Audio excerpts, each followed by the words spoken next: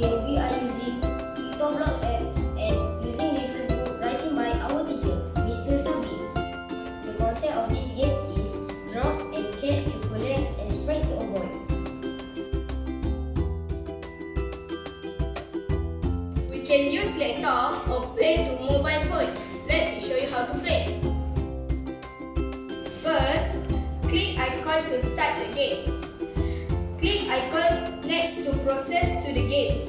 We can move left and right to collect the waste material and avoid the non-waste material. In every stage, there are 5 life and 16 seconds given. We have to write the mark before we move to the next stage. There are a lot of benefits after playing this game. First, it increases our knowledge about waste material management.